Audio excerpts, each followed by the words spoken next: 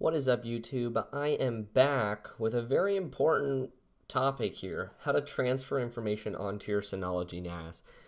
As you can see, I'm in Disk Station Manager right now, and I've got File Station open, and I'm actually browsing a drive that I have plugged in. So you can see on the left, I've got USB Share 1 and USB Share 2, and I want to transfer information from the USB share onto my NAS.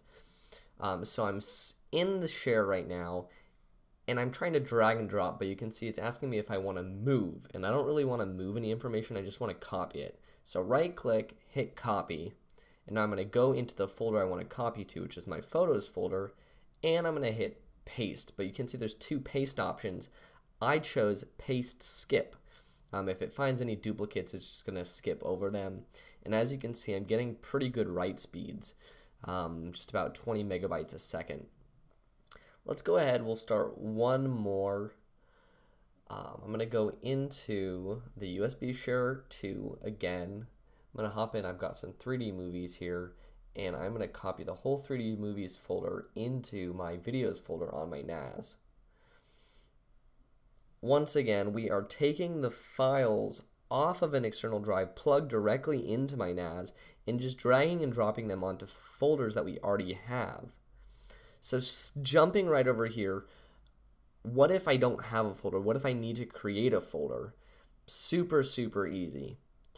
Right at the top, so you can see in my USB external drive that's plugged in, I have a downloads folder, but I don't have a downloads folder on my NAS yet, so I need to create one.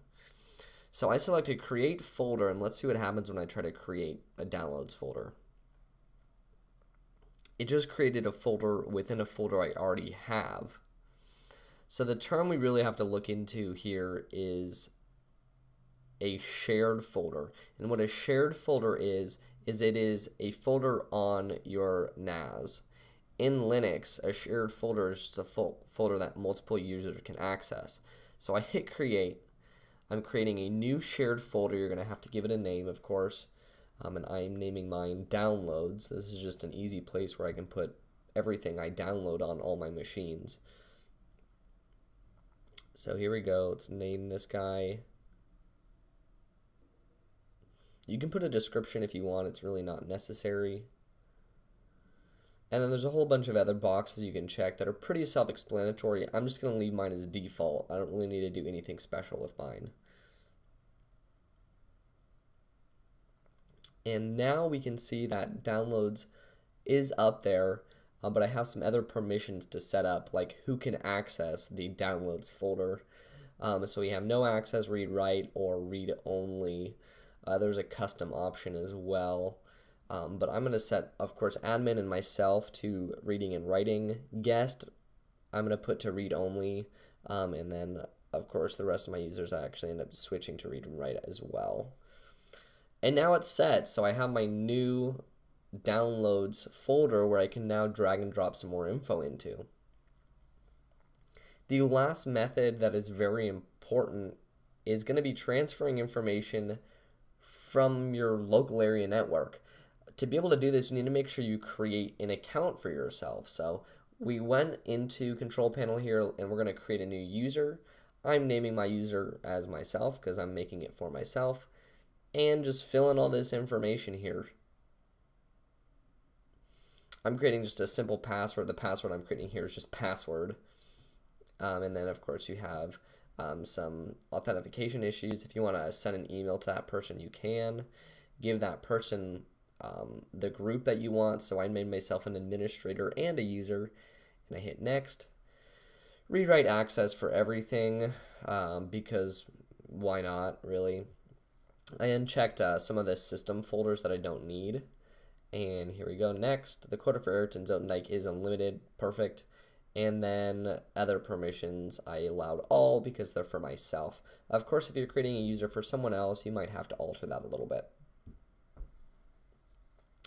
And now the user is saved. I'm going to jump out of here onto my actual desktop, and we can see Azal's NAS shows up. I'm going to connect as the registered user. So my name has already showed up there. And now I type in the password I created and hit connect. And ta-da, we are now inside the NAS. I have a video folder up right above my Finder window, and I'm going to just drag and drop that into the videos folder I already have set up on my NAS. And there we go. This is a 3.13 gigabyte file, so it's pretty large. And as you can see, it is transferring significantly fast over the local area network. And if I jump back over to my NAS, you can see Ayrton Zotendijk has now popped up using the Apple file protocol. And file is finished transporting. And that's it. You'd have to drag and drop, of course, all your information. You can also see in the little stats at the bottom right there that I was getting about 85 megabytes a second, so that's great. That's a great speed. Anyway, guys, thanks for tuning in. Of course, subscribe to the channel so you can be kept up to date on all my Synology videos and everything else. And as always, have a good one. Bye-bye.